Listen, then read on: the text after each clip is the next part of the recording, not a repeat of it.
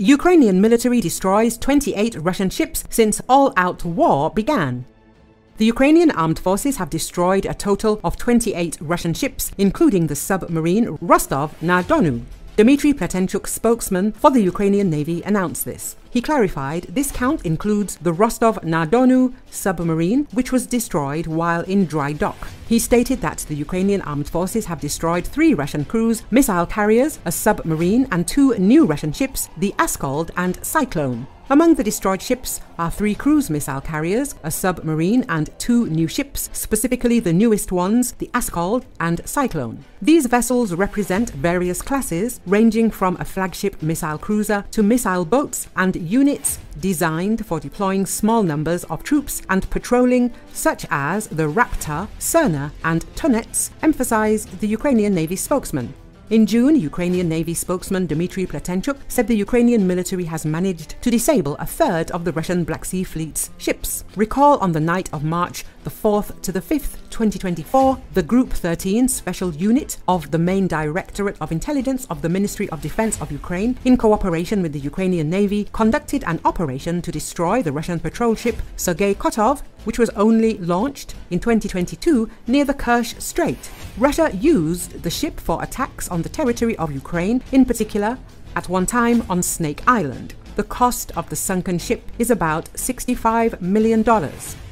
The strike was carried out by Magura V-5 naval drones. The Russian ship suffered damage to the stern, right and left sides. Also, on February the 14th, Ukrainian naval drones sank the large landing ship Caesar Kunikov near Alupka in Crimea.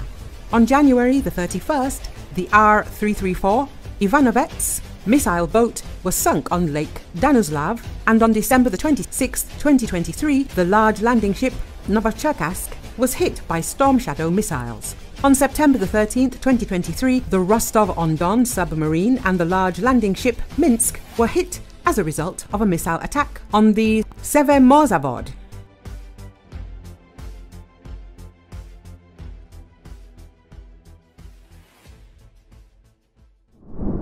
Russia may run out of military equipment by the end of the year. Russia may run out of equipment by the end of this year. This was stated on air by military expert, military pilot instructor, Reserve Colonel of Ukraine, Roman Svitan, on Channel 24. It is noted that the Russian occupation army currently holds its main resources in Donbass, but the enemy is already starting to burn them. Meanwhile, in the Kharkiv direction, the Russians do not have enough manpower or equipment. Svitan believes that there may be several reasons for this. Moscow did this on purpose and abandoned the occupiers to their deaths, a lack of resources, and the inability of the Russian command to calculate the required amount of resources. According to him, because of this problem, Russia begins to throw unprepared reserves into battle. Since Ukrainian troops destroy the enemy very quickly, the aggressor country simply does not have time to prepare reserves, says Svitan. The issue is not even in preparation, but in staffing. There is no equipment. Certain estimates indicate that by the end of the year, it may run out completely and the Russians will work on the fly. And this is possible at most on a front section of 100 kilometers, the expert explained. This is precisely why the Kremlin is trying to stop the fighting and stockpile equipment.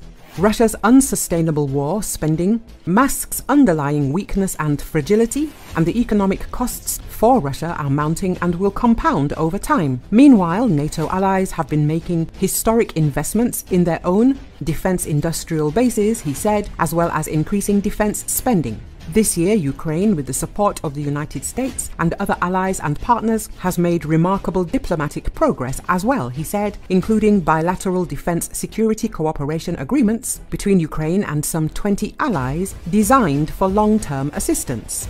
Earlier, U.S. Central Intelligence Agency Director William Burns warned that without more U.S. military support, Ukraine could lose on the battlefield, but that with support, Kiev's forces could hold their own this year. Whether or not Ukraine can recover the territory that Russia has taken, though, is less clear. Russia is grappling with Ukrainian drone strikes on its oil refining industry deep inside Russia and missile attacks using U.S. weaponry on Crimea, which Russia annexed from Ukraine in 2014 and now considers to be part of Russia.